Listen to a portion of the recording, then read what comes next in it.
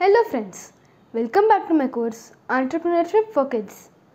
So, this is the part 18 of my video series. If you haven't watched my previous videos, please go to the description and the link for the same is there below. So today's topic is factor of production. But before watching this video, I recommend to watch my previous video of factor market to understand this video better. So, what is factor of production?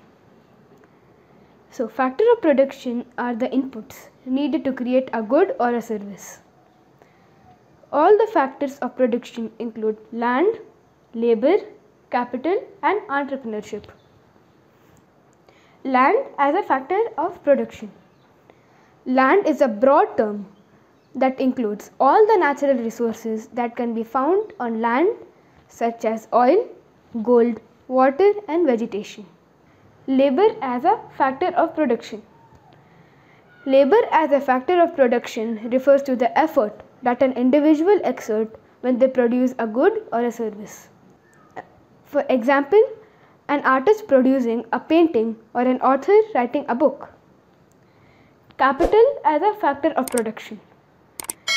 Capital or capital goods as a factor of production refers to the money that is used to purchase the items that are used to produce goods and services. For example, a company that purchases a factory to produce goods or a truck is purchased to do construction are considered to be capital goods. Entrepreneurship as a factor of production.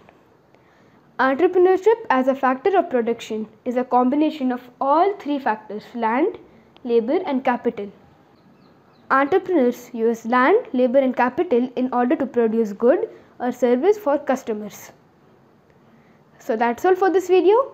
Thank you for watching. Please subscribe, like, share and comment and please keep an eye on my upcoming videos.